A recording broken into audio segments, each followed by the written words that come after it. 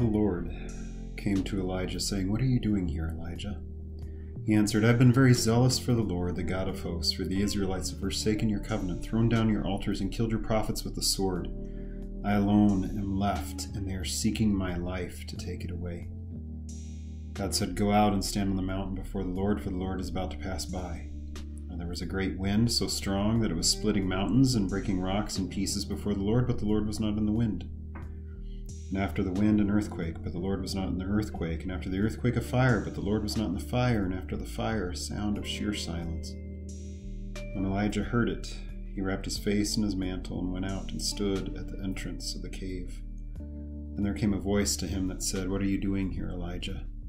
He answered, "I've been very zealous for the Lord, the God of hosts, for the Israelites have forsaken your covenant, thrown down your altars, and killed your prophets with the sword. I alone am left, and they are seeking my life to take it away." Then the Lord said to him, "Go, return on your way to the wilderness of Damascus. When you arrive, you shall anoint Hazael as king over Aram.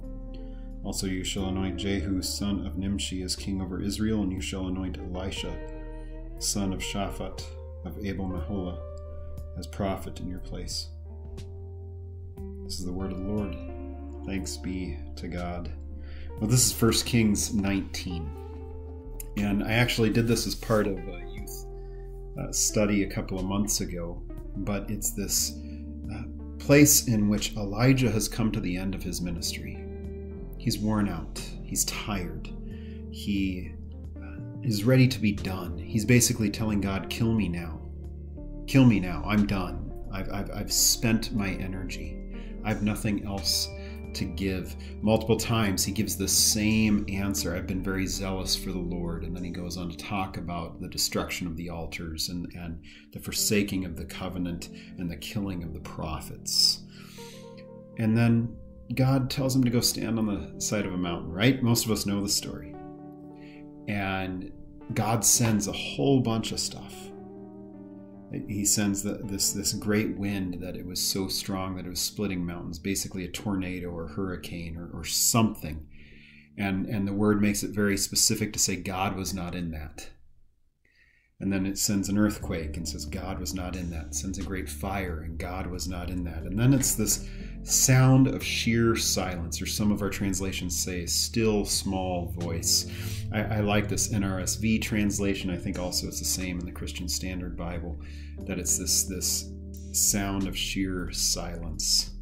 And at that point, it does not qualify it with, and the Lord or God was not in that silence. So the assumption is made by the reader, the assumption is made by us, that God was in that silence. And then I love verse 13 here in chapter 19 of 1 Kings. When Elijah heard it, he wrapped his face in his mantle. When Elijah heard it, can you hear silence? I think it's part of the reason why many of our translations say a still small voice, because it's this tiny little voice in the distance. God's speaking a word in the distance. And yet here it says the sound of sheer silence. Does silence have a sound? Silence is basically the absence of sound, the absence of noise. And in some ways, this picture of God coming and being present in the silence does a multiple number of things for Elijah and for us. It speaks to Elijah of the fact that his assumption being that God was not present with him or present with Israel with all the horrible things that were taking place, the forsaking of the covenant, throwing down of the altars, the killing of the prophets, seeing all of that as basically feeling abandoned by God. And then God is sitting here saying, "Now I'm present with you. Maybe just not in the way that you think." But then also all of those things happening, all of these people speaking vile things against Elijah, wanting to kill him, wanting to get rid of him. And God comes to him in silence, eliminating the noise, eliminating the voices, eliminating the things that would cause him more fear. And instead, Elijah just hears the silence. He's able to rest from all that noise, rest from all those voices that tell him other things, so that God might speak to him.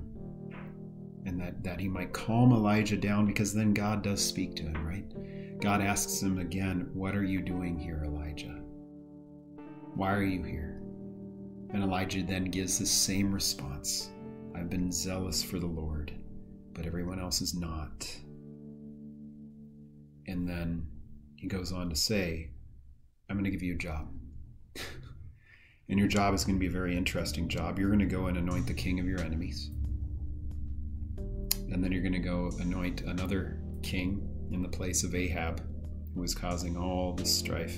And then you're going to anoint your successor. You're going to find the person who's going to take over for you, so that you don't leave your mantle that you've covered your face with, that you've sheltered yourself with.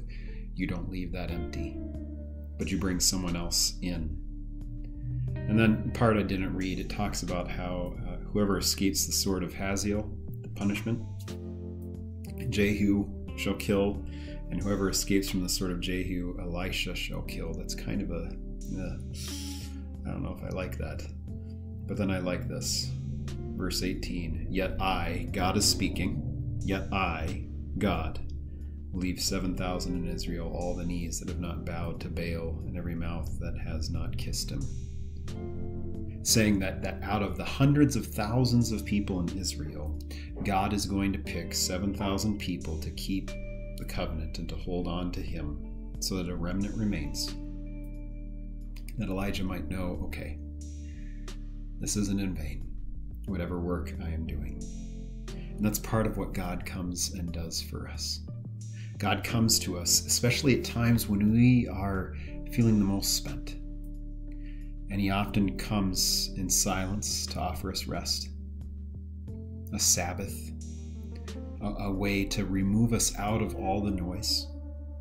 But then also he might commission us, give us a job to do for him. And sometimes that job involves finding our replacement, because maybe our time is up, or maybe our time in one particular ministry or another is done. And so it's time to hand off that thing. That's maybe one of the struggles we've had in the church for the last few decades, is that we don't have an apprenticeship program in which many of us do not go around trying to find the person that will replace us, because we never think that we won't be able to do whatever ministry it is that God has given us, but God decides those things for us, right? And then to make sure to reassure us that God's work is the thing that is being done, not ours. That we happen to be the vessels. We be the ministers. We be the servants. We be the slaves of God. And yet God does his work, such as, I will leave 7,000 in Israel, all the knees that have not bowed to Baal, and every mouth that has not kissed him.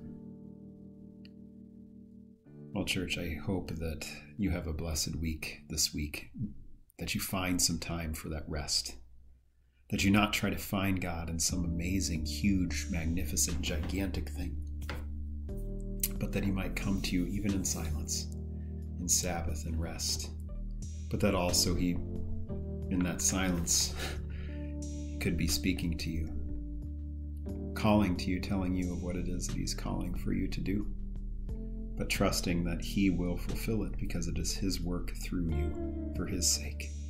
Let us pray. Keep, we beseech thee, O Lord, thy church with thy perpetual mercy, and because the frailty of man without thee cannot but fall, keep us ever by thy help from all things hurtful, and lead us to all things profitable to our salvation, through Jesus Christ our Lord. Amen. Well, church, go in peace, serve the Lord. We will see you tomorrow.